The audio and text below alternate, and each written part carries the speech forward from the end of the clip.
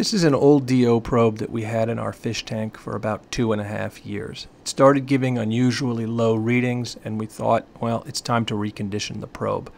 So we took it out of the tank and cleaned it up, and now let's connect it to a multimeter and you can see that the voltage coming off the probe is 7.5 millivolts. Normally you don't want to connect a DO probe to a multimeter, but you can do it for 30 seconds or a minute. It's not going to kill it. So let's begin the reconditioning process.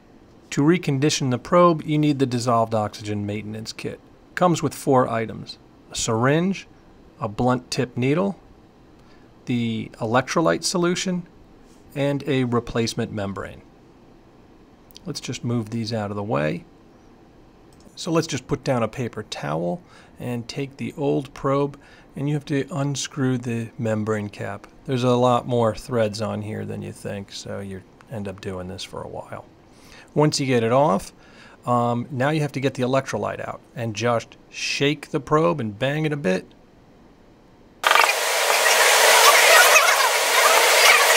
And there you go. Take the syringe and attach the blunt tip adapter. It's not sharp, so it can't cut you.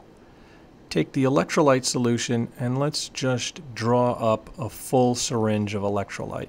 If you see some crystals in the solution, don't worry about it. It's not a problem. Insert the blunt tip needle all the way into the probe and inject the solution. You'll see some of it coming out. That's okay. Let it overflow. You want to be sure you got all of it in there. Now, just attach the new membrane cap and you should be good.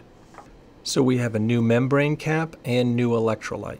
Now, to confirm, we can connect it to a multimeter. Again, remember, you don't want to do this for very long.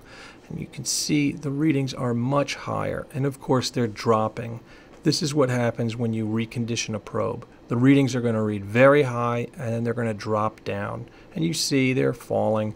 It should stabilize at around between 45 and 55 millivolts. No two DO probes are the same.